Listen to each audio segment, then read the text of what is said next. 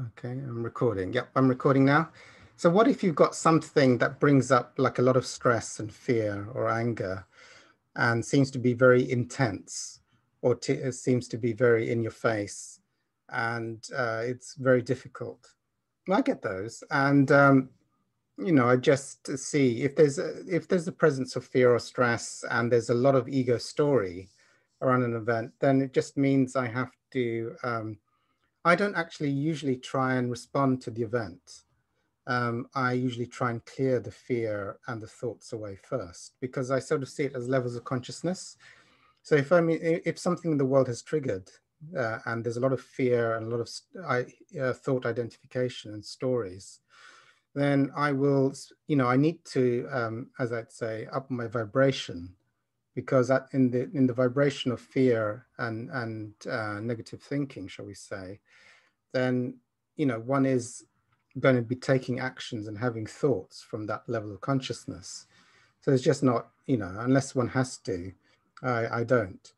I will try and either allow the experience of fear and not make a story and dissolve the fear away. Or, I can sometimes go, and it's sometimes miraculous, the observer.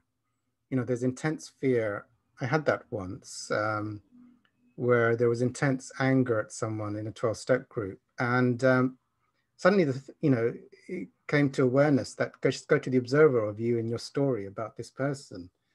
And then suddenly the whole thing collapsed, and there was just, it was just a oneness and a joy.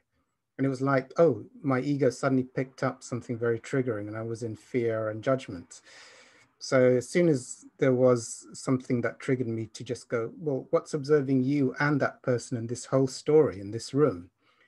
And then suddenly the whole thing collapsed in a split second, and it was just released. So that can happen.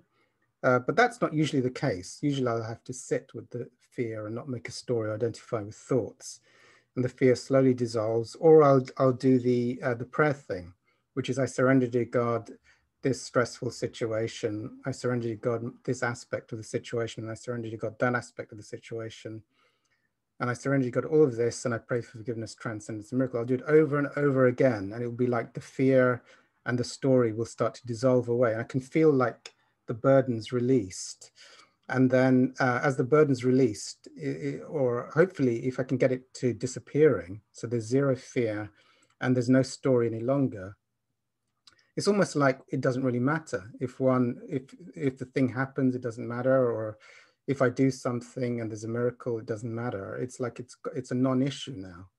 Or you of course would say meaningless. So whether I wanted it to go a certain way or not a certain way, and now it's like meaningless whether it goes this way. And usually it always goes brilliantly, miraculously, because the fear and the story are just 100% dissolved away. So I know now the consciousness of being in alignment, that it's like it's taken care of. I don't personally, as an ego, have to deal with the situation. So I see dissolving my fear and my story as being things. Sometimes you have to make a thing urgently, and so then one has to. But if I can, I'll just clear the story and the fear away, or the stress away. I mean, stress is just a lot of thinking. Usually stress indicates repressed anger. How dare this builder try and con me?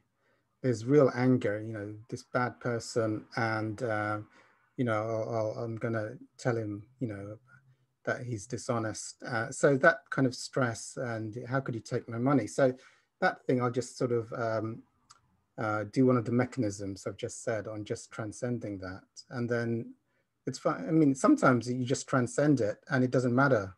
Okay, so, there was a dishonest builder and there's some money less in your bank account. So what? It's interesting. All right, and I'll stop. Press stop.